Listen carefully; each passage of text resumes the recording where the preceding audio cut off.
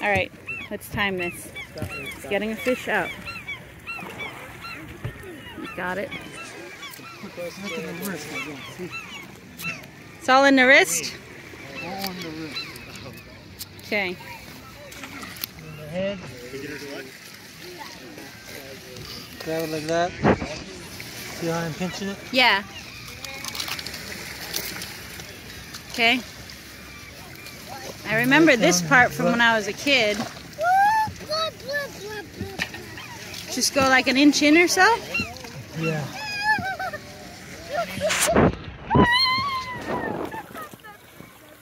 This is what happens if you wait too long to clean your fish. See how it's getting stuck here? Yeah. Usually it doesn't? Yeah.